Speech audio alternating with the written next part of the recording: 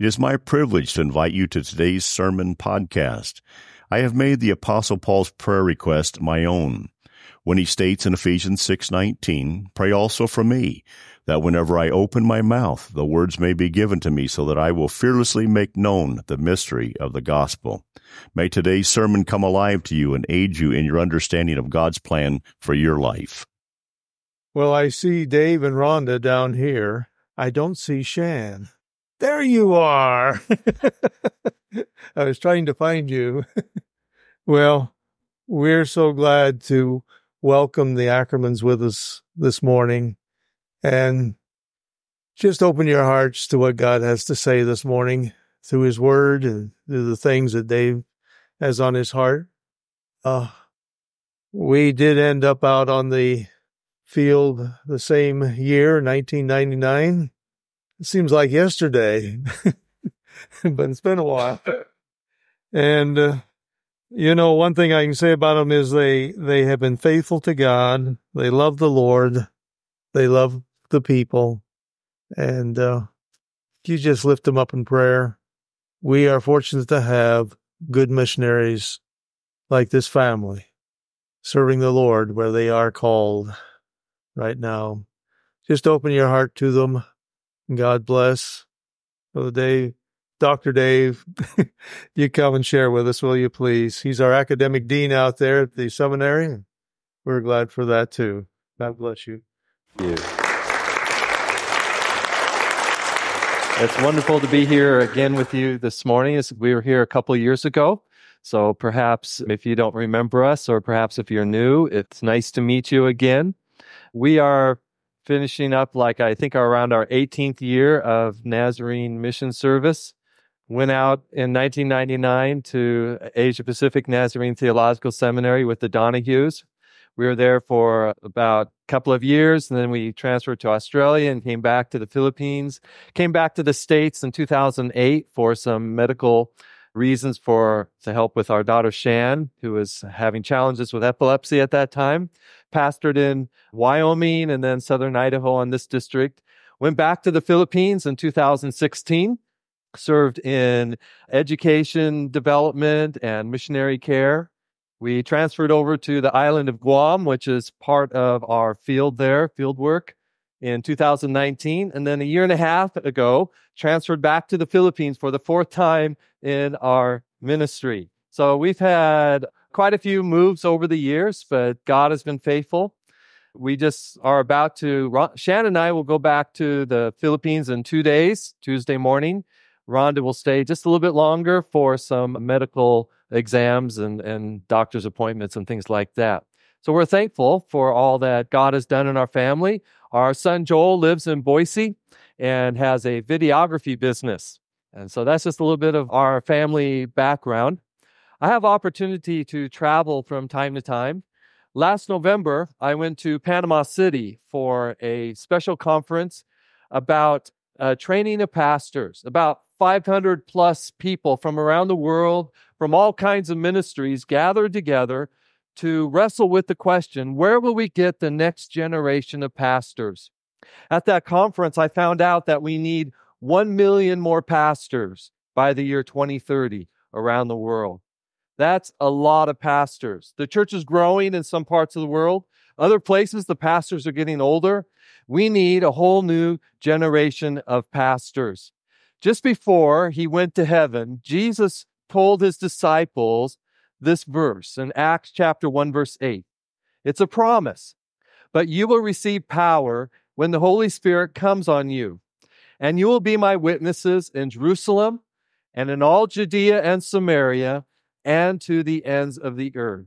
I'd like to think this morning with you for a few minutes about how this verse applied to the early church in Acts, how it applies to our ministry and the people we serve with, and how it might apply also to your ministry here in this church or your life.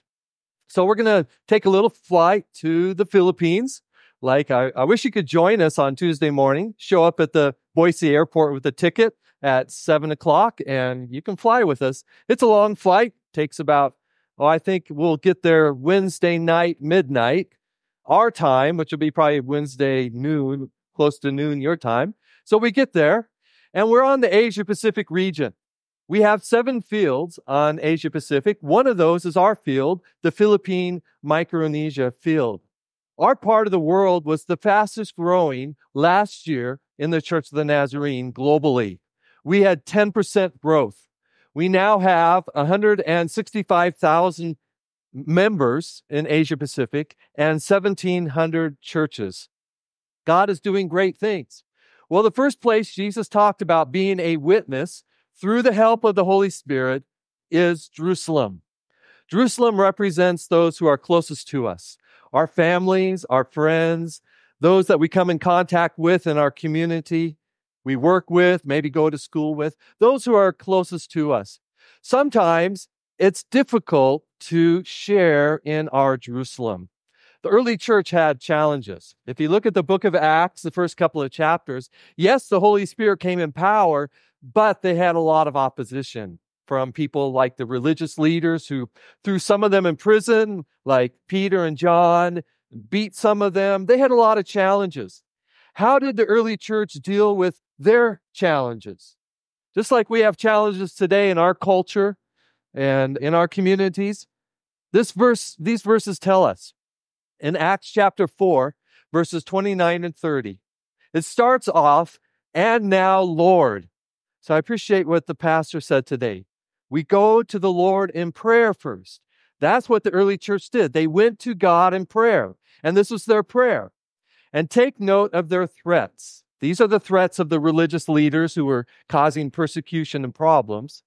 "And grant that your bondservants may speak your word with all confidence." They were asking God for courage to speak in spite of all of the problems that they had. "While you extend your hand to heal, and signs and wonders take place through the name of your holy servant Jesus." They were asking God to do miracles in their midst in spite of all of the challenges that they faced there in their Jerusalem. We serve on the Philippine Micronesia field. Our field strategy coordinator, Pastor Arnell, and his wife, Bing Pilleen, have given us this vision for this year. It's called Rise Up, Go, and Disciple. We have about 15 different volunteers who work out of our field office, which is located on the Seminary campus. Most of these are volunteers. They're local pastors. I'll test your Nazarene knowledge real quick. They are in NMI, which is missions, NYI, which is youth, NDI, which is discipleship, Sunday school, very good, NCM, compassionate ministries, very good. Some of these others don't have abbreviations, like evangelism, church growth, church planting, child evangelism and feeding programs, and disaster relief. There's always disasters in the Philippines. So all of these are working out of our field office. We have very few missionaries who actually serve the Philippines. I'll tell you why in just a little bit. Where do we start with discipling? I suggest we start with ourselves. Now, I have to admit, the last year and a half being the academic dean at APNTS has been the most challenging time of my ministry. People always come to me with questions and challenges and problems. And when I get to the campus, I get there Wednesday night, midnight. The next morning, I have orientation. And I have like half a dozen issues I need to kind of like deal with to figure out. And it's very challenging. I don't know if you're like me, but there's times when I really don't know what to do, or I'm kind of frustrated, or even I try to do things myself. And I've had to relearn the last year and a half the lesson that I've known many times from Proverbs 3, 5, and 6. Don't trust in my own thinking, my own understanding. Why? Because I get frustrated, and sometimes I even doubt and fear and sin against God because I'm trying to do things my own way. But trust in the Lord.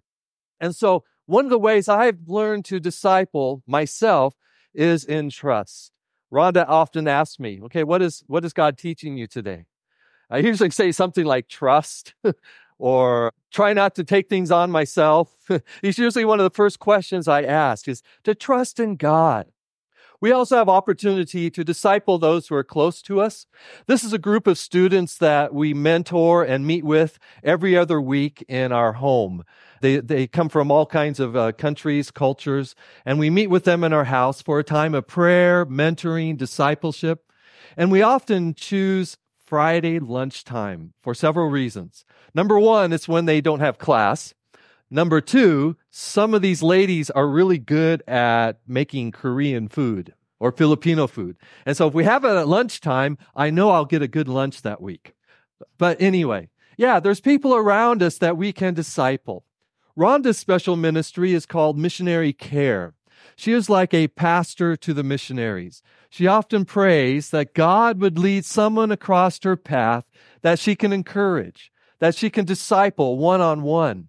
And so God often answers that prayer as she works with our missionaries and others that are there in the Philippines and Micronesia field. She also works in developing and putting together our retreats.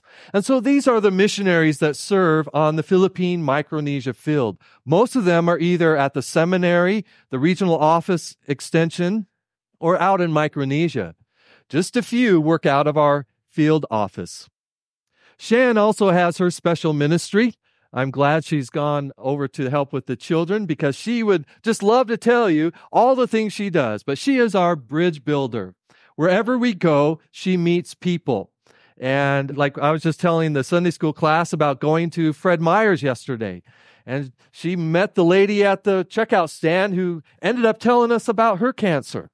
And it's just a time of encouragement. So that's Shan's special ministry is people. But she also works in our library, and she likes to tell people that she inventoried 67,000 books last year. Now, Shan has some special needs, and that's why she still lives with us. But everyone, including Shan and everyone here, has a special ministry of disciple making. It may not look like someone else's, but we all have something that we can do in God's kingdom. Well, how did the early church disciple themselves? This verse tells us that they devoted themselves to four things: to the apostles' teaching, to fellowship, to the breaking of bread, and to prayer. The first thing on the list is the apostles' teaching. They wanted to get deep into the gospel. They wanted to find out what Jesus said. For us today, we would think about getting into the scriptures, to learn about the Bible. The more that we grow in our faith, the better we can deal with the problems that are out there in the world and in our culture. Well, I think last time we were here, we were transitioning back to the Philippines. Well, we did that a year ago, January. The first 2 weeks of January was very busy for me. I left Guam and went back to the Philippines to help get the semester started and figure out what I need to do as an academic dean. But went back to Guam because we had a special work and witness team coming from South Korea. It was challenging for us to leave Guam. We really enjoyed the ministry there. Right in the middle of the pandemic, Rhonda and I were praying, how could we get this church going again? A lot of people had gone away and some moved to the States. Our numbers were small. We were doing things online. We were just praying, how could we help this church? And we felt God speaking to us about working with the young people, work with the youth. So we invited some of the young people who were helping with music to come to our house and let's plan 2021. Well, they came over and 14 showed up. Some of them we didn't even know. And the first thing they said they wanted to do was to study the Bible. And so from that week on, every Sunday after morning worship, they'd have lunch and then go study the Bible. And we would prepare some paper, some lessons, and we would hand it out, and they would take turns. Oh, it's your turn this week. No, it's your turn. And so they learned to lead their own Bible study. It was challenging to leave that because it was like leaving our own children. But anyway, the work and witness team came. Within 24 hours, I was in the Philippines doing academic work, and then up on the church roof in Guam, power spraying it off, getting ready to recode it. So, the contrast of what we do sometimes as ministry and missionaries. But then our last Sunday, we were able to have a baptism service of some of the young people in the church. Well, we get to the Philippines for the fourth time in our mission career, and the first thing I need to do is develop a ministry preparation program. The Metro Manila district serves Metro Manila, which has about 30 million people, one of the biggest cities in the world. The Metro Manila district has 9,000 members, over 100 churches. Many of those pastors have come through an extension program that the district has led for ministry preparation. Well, we needed to bring that under the umbrella of the seminary.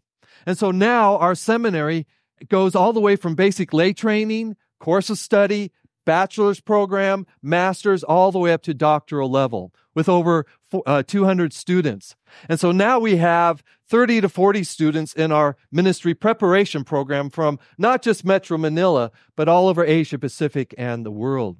I also have opportunity to travel to some of our colleges on the region.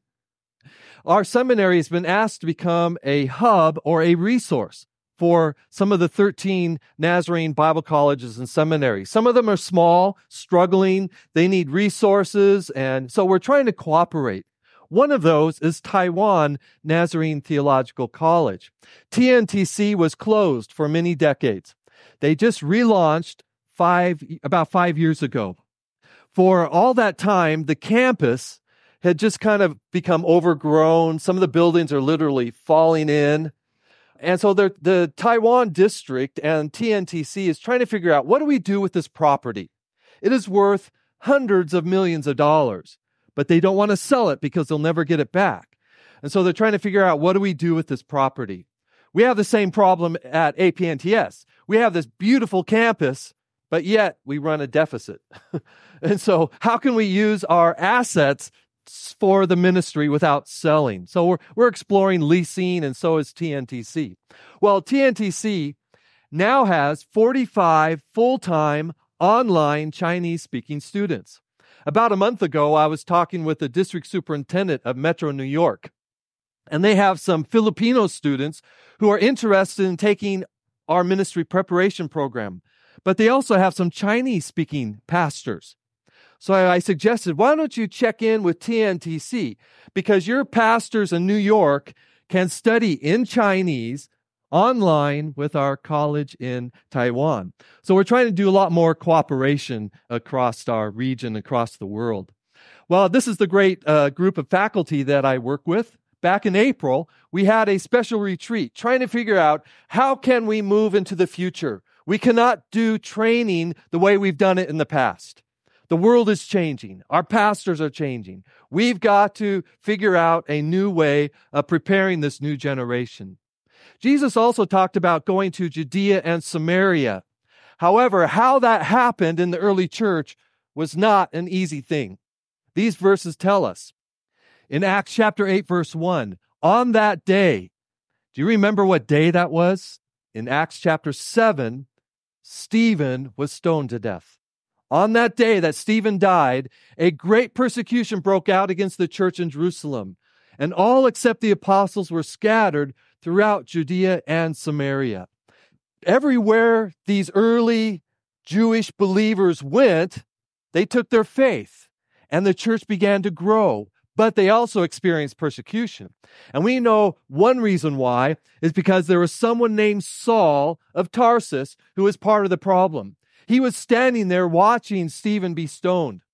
People laid their coats on him. Some even suggest maybe he was supervising it.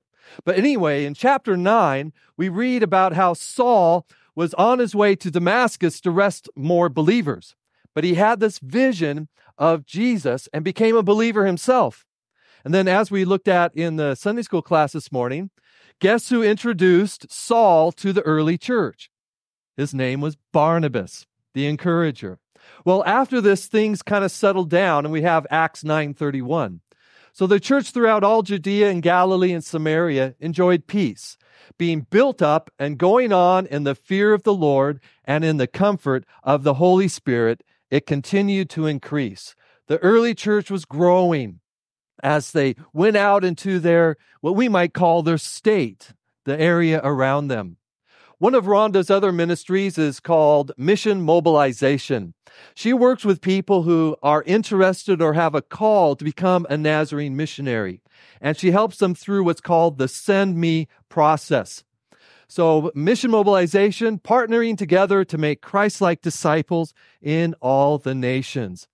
Mission mobilization focuses on the discovery, development, and deployment of missionaries in response to God's call on their lives.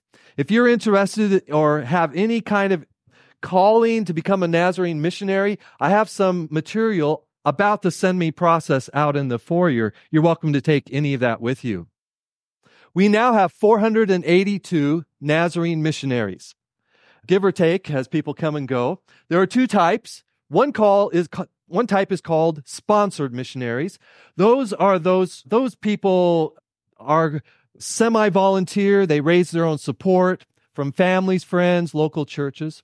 The other type are called global missionaries, and they are supported by the World Evangelism Fund. We are global missionaries, so thank you to your church for paying into the World Evangelism Fund. It helps keep us on the field. Where do they come from?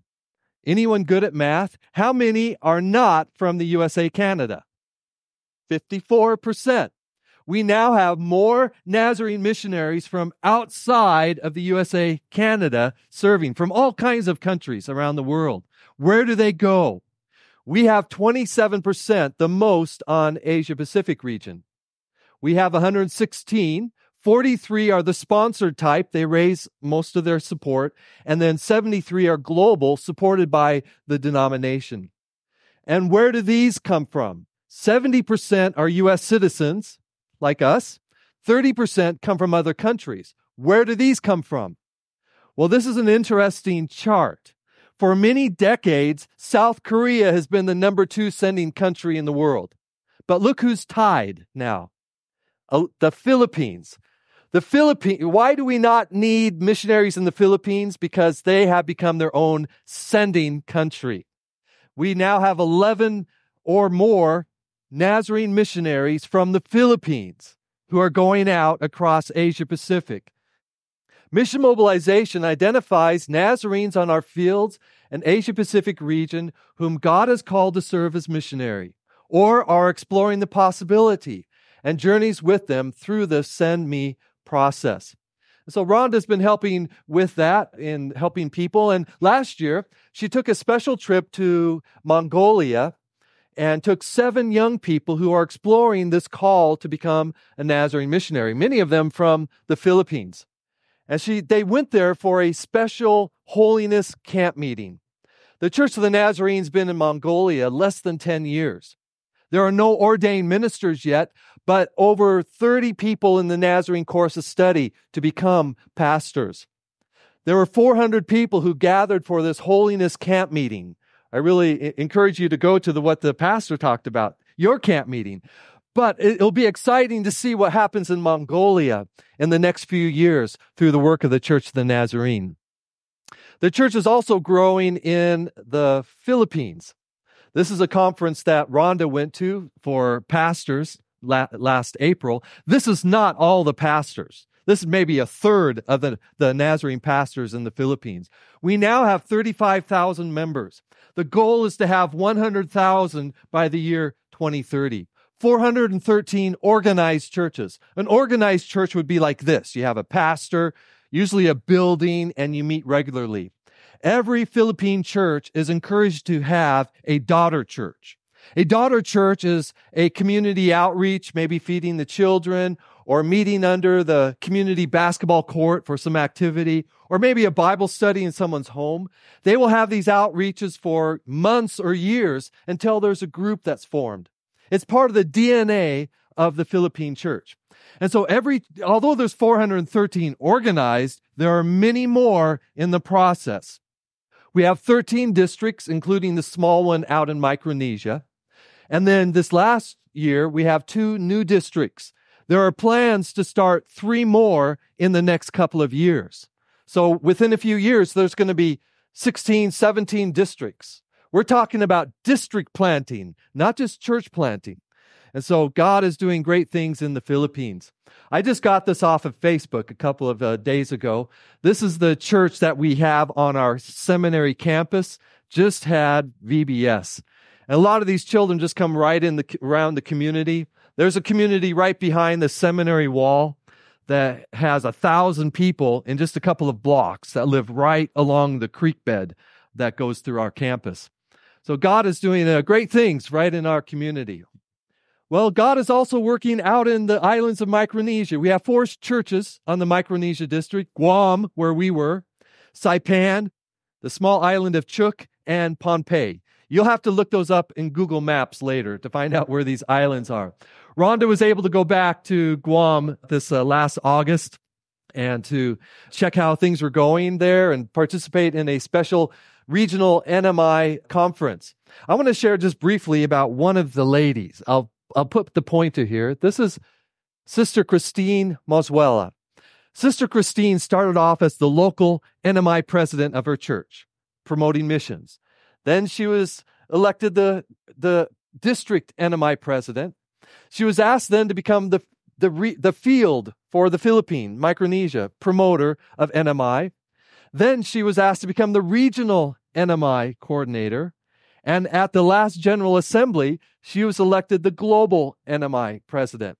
She really represents the vision of the Philippine church. They want to make a global impact. Well, last year was a little challenge for some of the youth and the church. Rhonda was able to check up on some of our young people that we love so dearly, checked up on them. Well, they got a new pastor in Guam this April. And the first thing the church said is that we want to have a baptism service.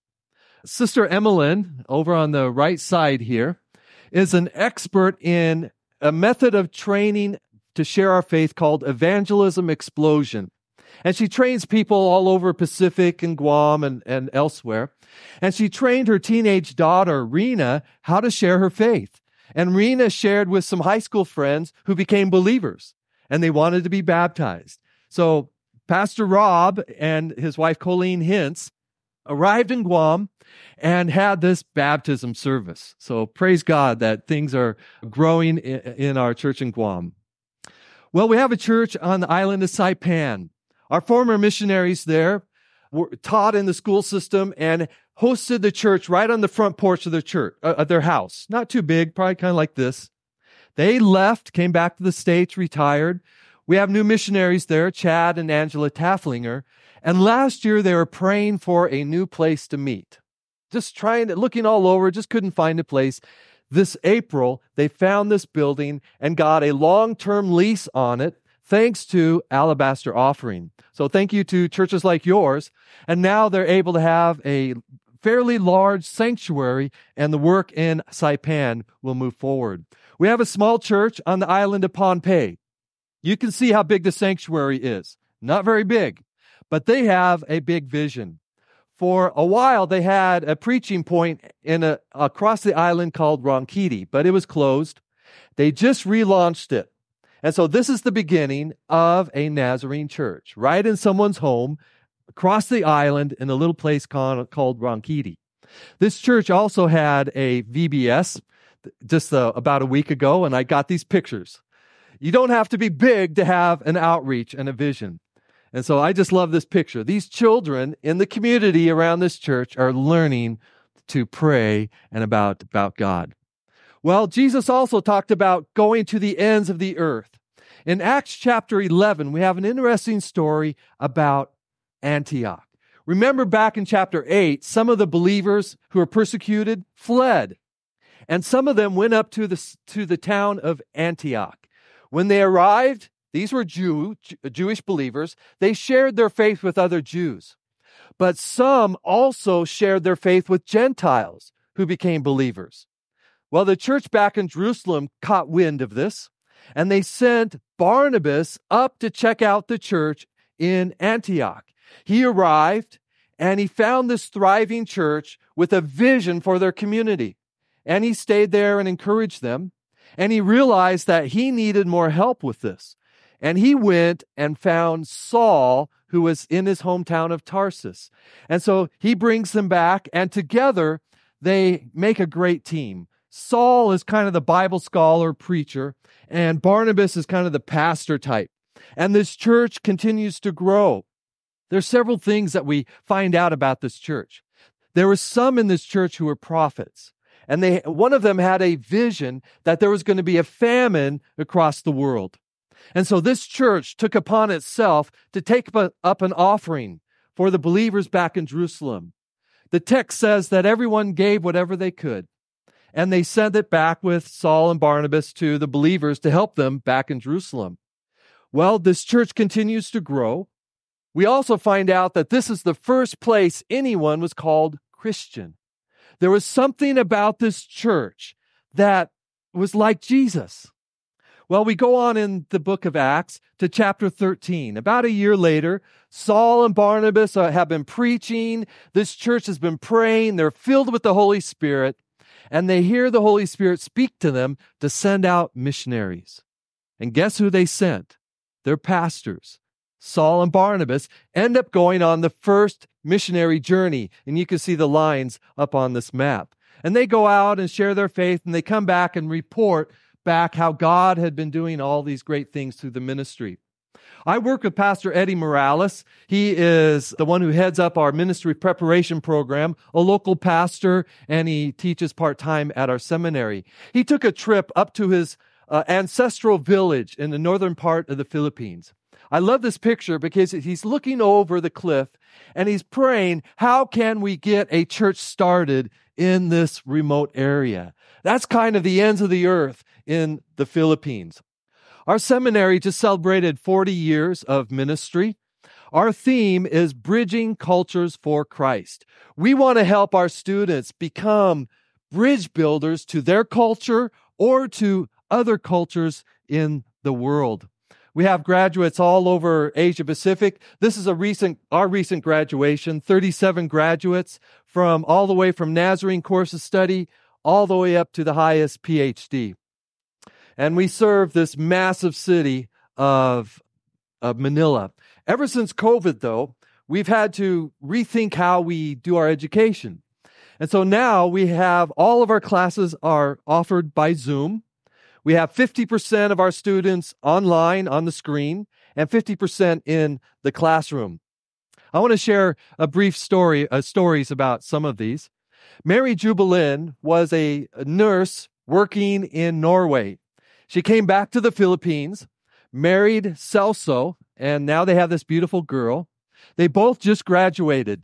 Mary Jubilin wrote her thesis about how Filipino nurses in Norway can share their faith with their patients and pray with them. Very well done. And Celso graduated with a Master of Divinity degree. I saw on Facebook that they just arrived in Japan and are now Nazarene pastors of a Filipino-Japanese church about an hour north of Tokyo. Jomer is a Wesleyan pastor about an hour north of Manila. He is working on his master's thesis on the Gospel of Mark. He's exploring how the disciples in Mark are blind to who Jesus is. They can't figure out this Jesus. Yet some people who are blind actually see who Jesus is and become believers and are healed. Jomer is legally blind. He takes all of his classes on the computer by Zoom, and he is doing a great job. He's a Wesleyan. We cooperate with the Wesleyans and Free Methodists. We have professors from those denominations. And recently, we are working with the Global Methodist Church, which is the conservative breakoff of the United Methodists. Maybe you followed some of that news recently. And they are looking for a seminary to train their students in the Philippines. And so they're starting to send their students to our seminary. We have become a hub for Wesleyan holiness denominations in the Philippines.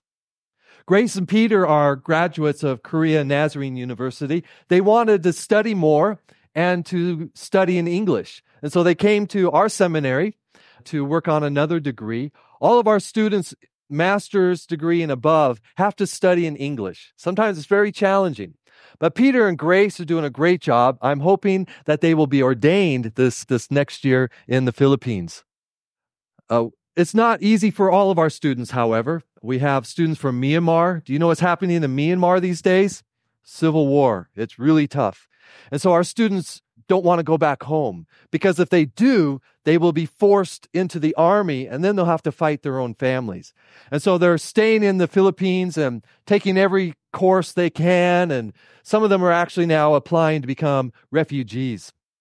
We were traveling through northern Washington about 4 years ago to a small town called Republic, and sharing our deputation service. And the pastor was asking me about questions, asking about our seminary. I was not teaching there at the time, but I answered her questions, and she ended up enrolling. And now Pastor Jennifer is halfway through her Master of Divinity. We have students even in the U.S. who are enrolling in our seminary. This is my dear friend, Pastora Mary Lou, right next to Rhonda. She has been taking classes in our extension program. She was part of a church about an hour north of Manila, and the pastor left. God was working in her life, and she ended up becoming the pastor. And she will soon be ordained. Guess how old she is?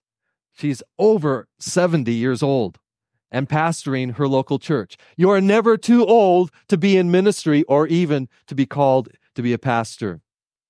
So we are exploring these new methods of theological education, but at the top of the list, we want our students to become like Jesus Christ. What is it that keeps a person in ministry? Pastor, it's not the degrees or your head knowledge, it's your heart. It's your relationship with Jesus Christ. That's what we want our students to be formed into. Every class, we want them to be involved in ministry and also growing in their character. I keep reminding faculty, what in this class helps the students to become like Jesus Christ? Every semester, our students in the undergraduate and graduate programs have to be involved in local church ministry and a spiritual formation class. We're also exploring new methods. This picture on the right is me trying to be a movie star. No, actually not. We are developing a program called SENT program. And it is designed for people who are not able to come to be with us in person or on a regular schedule. We're developing videos. And so I was recording a video, 35 sessions of 10 to 15 minutes each. And this is for overseas Filipino workers. There are 10 million OFWs around the world. They live and work in just about every country around the world.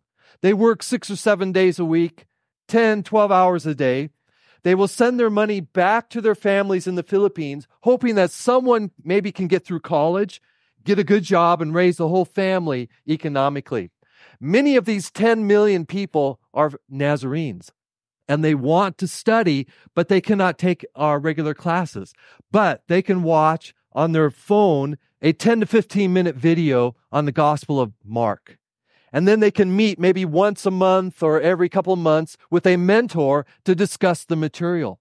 They can get through the Nazarene course of study. It may take them 10 years, but they can be in ministry right where they are. They are in countries where we can't send missionaries, like Saudi Arabia and other places, but they are already there. They're believers. They're Nazarenes. They want to be in ministry. And so we're going to train them right where they are. We have about 50 in the program right now. We hope to have thousands in the coming years. Well, we come towards the end of the book of Acts. Paul the apostle, as he goes by later, has been all over the Roman Empire, planting churches. He went out with Barnabas and later Silas and Timothy and others. And the church has been growing. And Paul goes back to Jerusalem. And we read about it in these verses. After he had greeted them, the believers in Jerusalem, he began to relate one by one the things that God had done among the Gentiles. The word Gentiles in the original language can mean nations, peoples, through his ministry. And when they had heard, they began glorifying God. Where did all of that start? Back in the church in Antioch. I want to challenge you to think about that church in Antioch. Just a group of believers. God was working in their lives. They were filled with the Spirit, growing. They had a vision for the lost around them and around the world. So I want to challenge you to pray for 3 things in your church. 1, pray for God's presence to grow. that when you gather together for worship, study, fellowship, that you know God's presence is there. The Holy Spirit is working in you, and you are growing deeper in your faith. Number 2, pray for God's vision for the lost to grow in you. Your Jerusalem, whatever it might be, your Judea, Samaria, that God will give you a vision for the people right around you. And then 3rd, pray for God's call for workers to be sent. Now, not everyone in Antioch went. Most of the church stayed right there and prayed and gave and encouraged and grew themselves. But they did send out Saul and Barnabas. There may be someone in this church that God is calling. I've had some interesting experiences. This is our last church. I think it's number 40. I've had a busy couple of months, 12,000 miles. I've had a really interesting experience. It started in Molalla, Oregon, about 2 months ago, Sunday morning. I was really interested to find out where that pastor came from. Guess where he came from? Right in that church. The pastor left. God was working in this layman's life, calling him into ministry. And the church recognized that, and now he's the pastor of that church. I've had about 7 or 8 churches the last couple of months where the pastor came right from within that church. There might be someone in this church that God is calling into ministry in this church, or maybe to go out further. And so just pray that God will call workers into his harvest field right here in this church. I'd like to say a closing prayer for your church. Lord, I thank you for this church here in Mountain View. I thank you for how you're working in their midst. I thank you for their new pastor, for all who serve on staff. I thank you for their leaders. I thank you, Lord, that your Spirit is indeed working in their midst, and you are here today. And I pray, Lord, that you would encourage them and draw them close to you in the coming weeks and months. Lord, I also ask that you would work in the lives of those who may be challenged, and you're calling them, and they just have been resisting or not knowing what to do or what that might look like. And so I pray, Lord, that you would continue to work in this church. We also pray for our brothers and sisters in Asia Pacific. We know it's not easy in many places today. There's persecution, there's political problems, there's economic challenges, there's secularism and atheism, many other challenges, but yet you're working there. We pray that your Spirit will just continue to work in your church globally around the world and through our brothers and sisters in the Church of the Nazarene. And we just commit this to you today in Jesus' name. Amen. Amen. I want to thank you for joining today's sermon podcast. You can find a copy of today's sermon, as well as other sermons and the sermon outline from today on our church's website, www.mvcnaz.org. It is my prayer also that you will seek out a church home that recognizes the authority of the Bible.